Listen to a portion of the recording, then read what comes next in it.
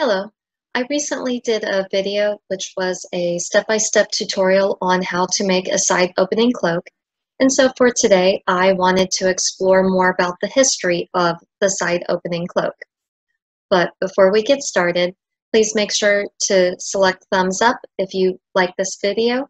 If you have questions during the video, please post them in the comments below.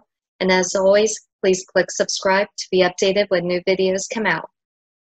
And now on to today's discussion. Welcome to today's discussion on historical side opening cloaks. As you can see on the picture here, this cloak opens up on the right side rather than in the front. And I'm guessing, and you will see more examples as we go on of the side opening cloaks, they all opened on the right side. And I'm guessing that this has to do with where the placement of the sword was and how you got onto your horse. For example, most people are right-handed. So you would put your sword on your left hip. That way when you go to draw your sword, your right hand would grab the sword off of your left hip and then be able to grab the sword and then start fighting. Well, if you have the sword on your left hip, that is why we get on horses from the left side. That way the sword is not getting in the way while you put your left foot up in the stirrup and then hop onto the horse. Because if your sword was on the right side, on your right hip, and then you're trying to then get on the horse, the sword is just going to get in the way and it's going to make it difficult to get on the horse. So you've got your sword on your left side and you're getting on the horse just the same. It makes sense to have the cloak opening on your right side rather than your left. Because say your cloak went down to your knees or it went down to your ankles, and then you're trying to get onto a horse, it's a lot easier to not have any fabric there and get on your horse rather than having a whole bunch of fabric right there and then trying to bundle it all up to then get onto your horse. Also, if you think about it as far as your sword and being on your horse, the sword placement, if your cloak opens from the right side, you can grab your left arm, fling back the cloak up over your left shoulder, and then your right arm is free to draw your sword.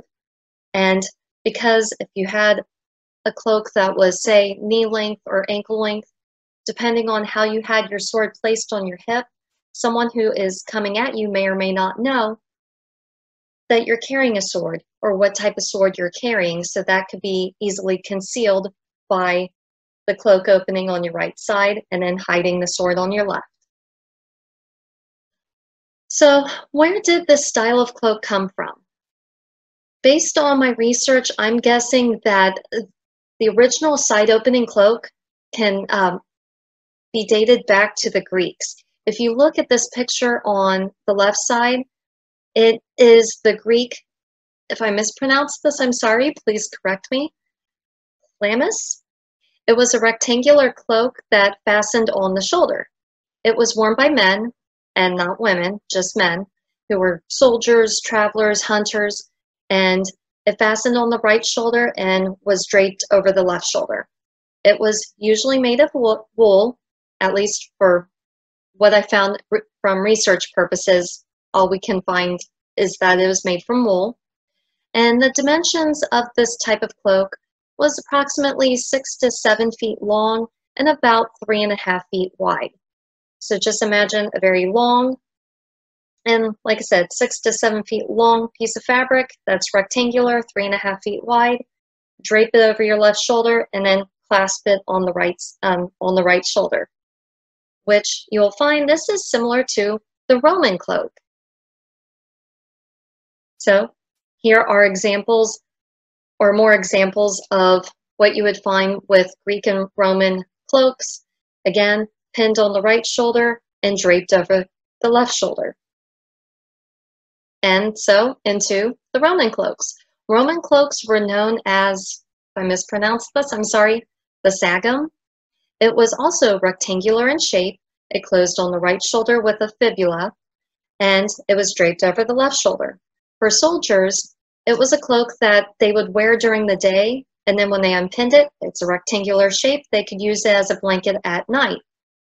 They typically left the sheep oils in the wool So it made it kind of smelly, but that way it made it waterproof. And on the left side here of the page, here is a statue, and you can see where two soldiers have the sagum pinned together on the right shoulder. It's being draped over the left shoulder.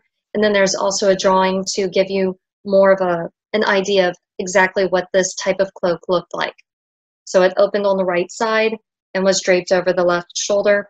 And if you needed your left arm, all you had to do was take the front flap and throw it up and over your left shoulder, and then it just hung on your backside with both arms free.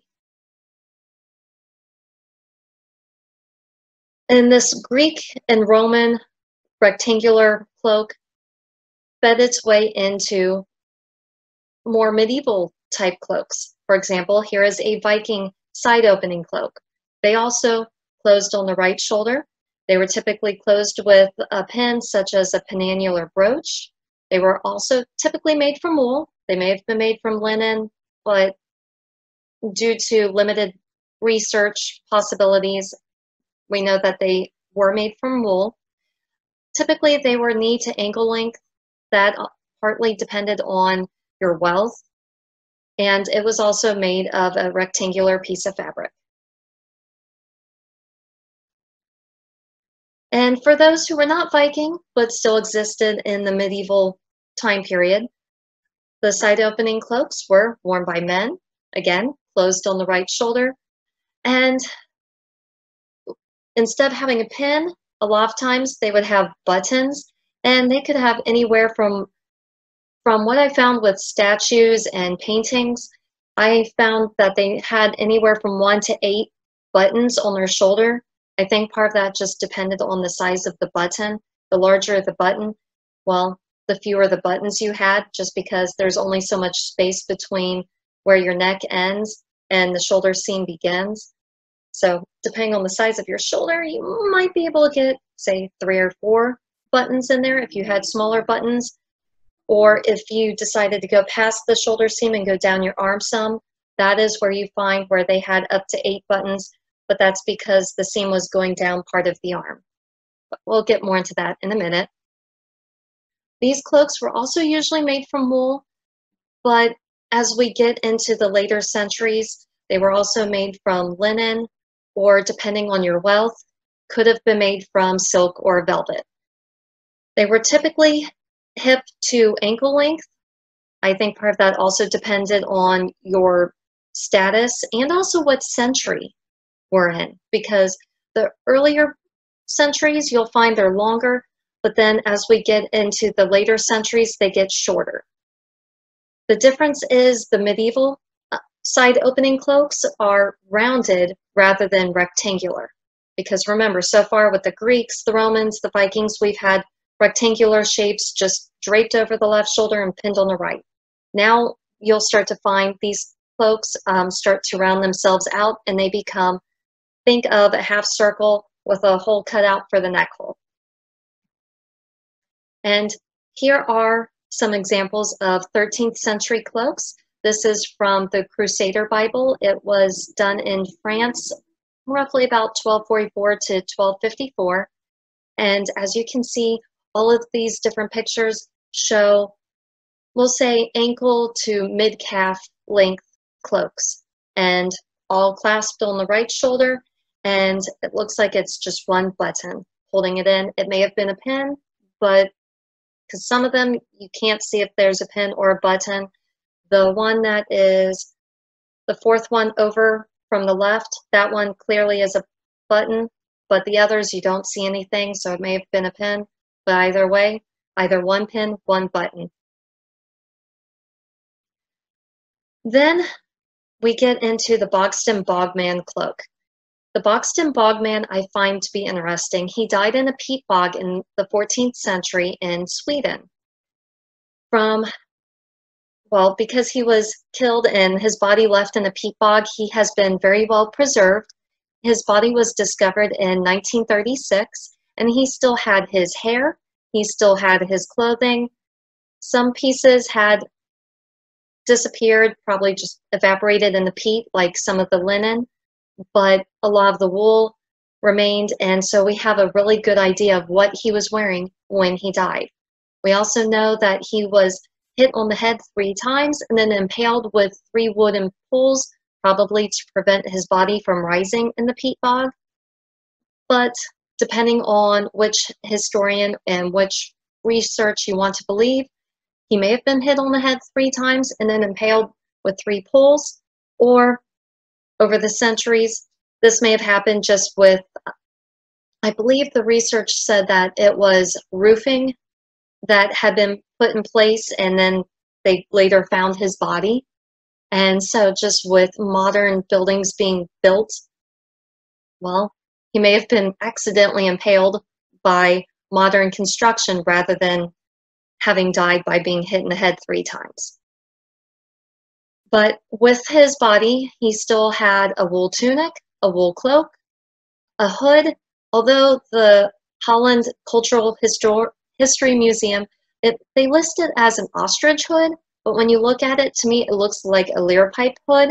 So think of a form-fitting hood, but with that long tail on the back of the hood that drapes down, and if it's long enough, you can stick part of it in your belt.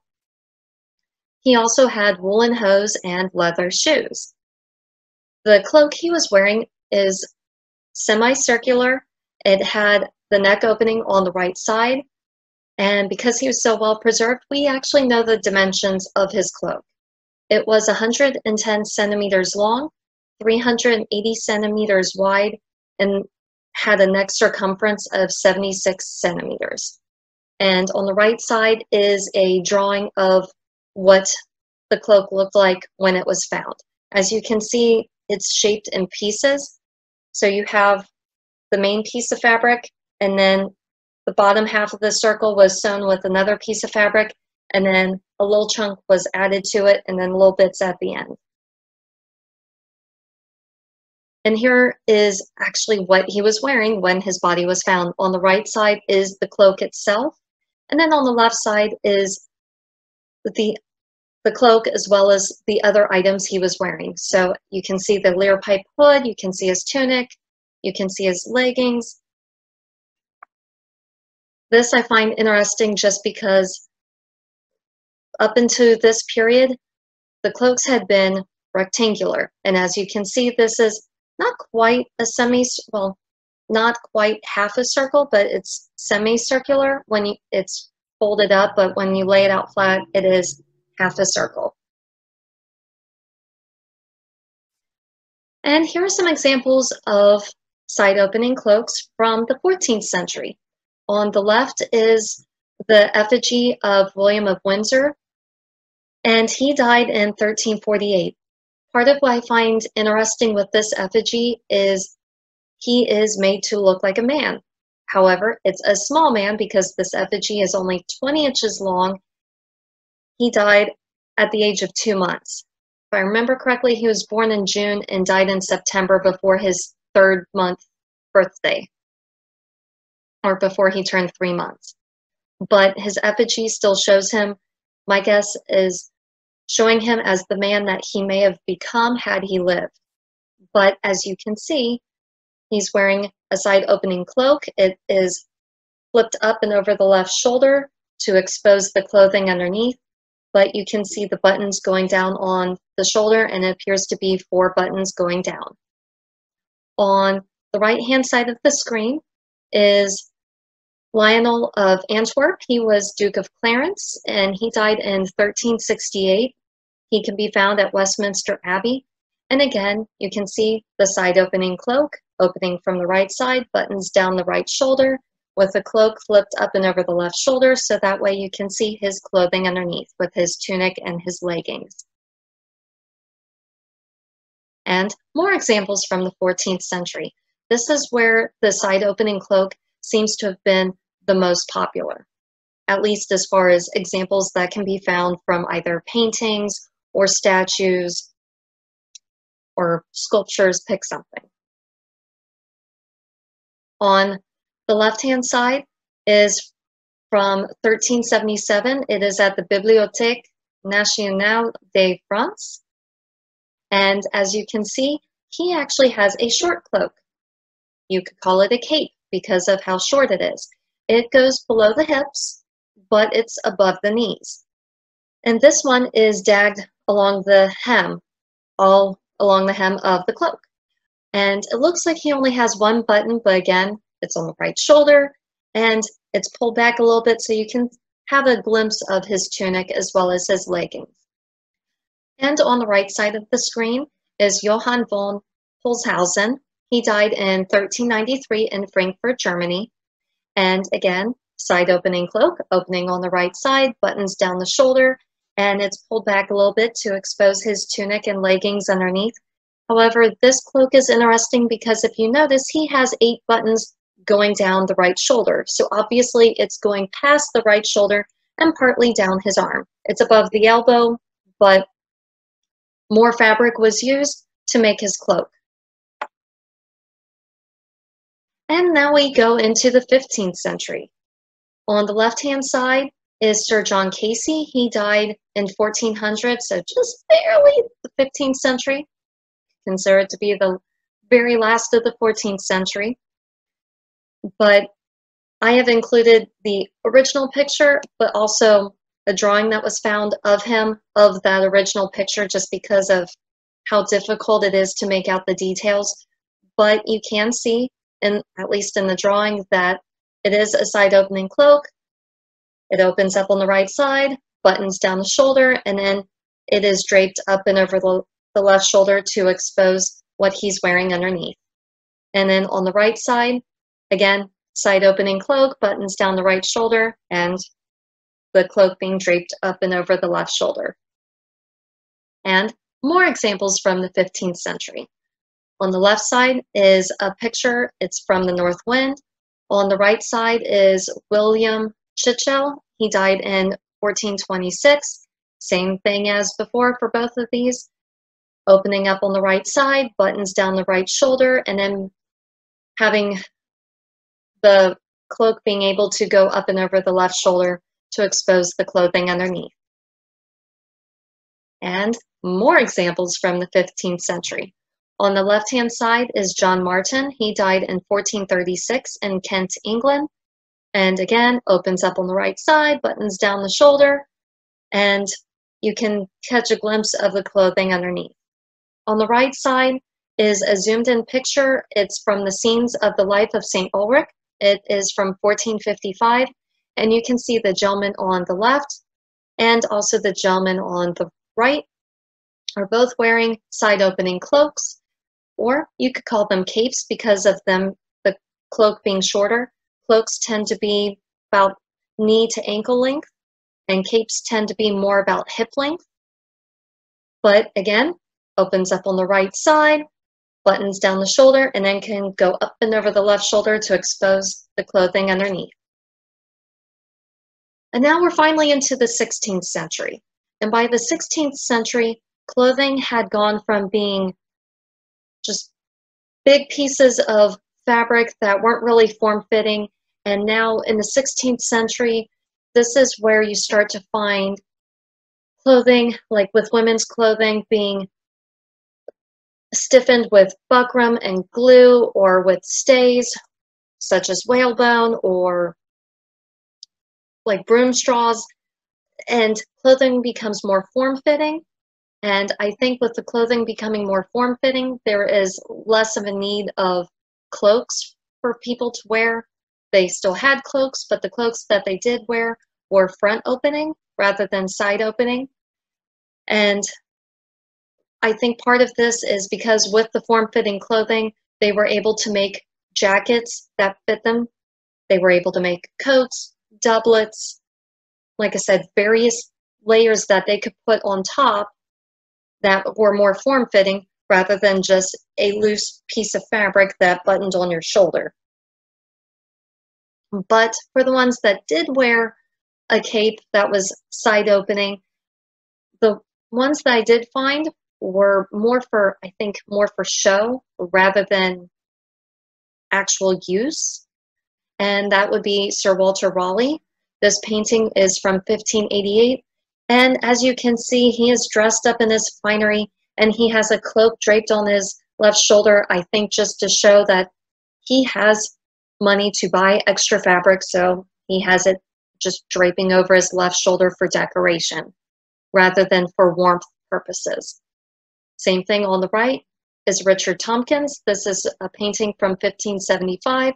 You can see him all decked out in his form-fitting attire, and he has a side-opening cloak, but it's just a cape draped on his shoulder. So who knows, maybe for actual useful purposes, he may have put the cloak around his shoulders and it would have just been front opening, but for the purposes of the picture, just draped it over his left shoulder. Who knows? But to me, these paintings make the cape look more frivolous than of actual use. So if you're curious how to make a side opening cloak, I did do a step-by-step tutorial, and I will include that link in the description. But if you want an idea of what the pattern looks like, then here it is. The neck hole would be your neck circumference plus a little bit of a seam allowance. And this particular pattern is without a collar. If you want to add a collar to the pattern, then what your measurement is around your neck, so the neck circumference, then that's how much you want for your collar. But again, add a little bit of seam allowance if you're going to add 2 layers to it, or take one long piece of fabric and then fold it up and over to create your collar. If you do add a collar, I would say no more than maybe 2 to 3 inches tall.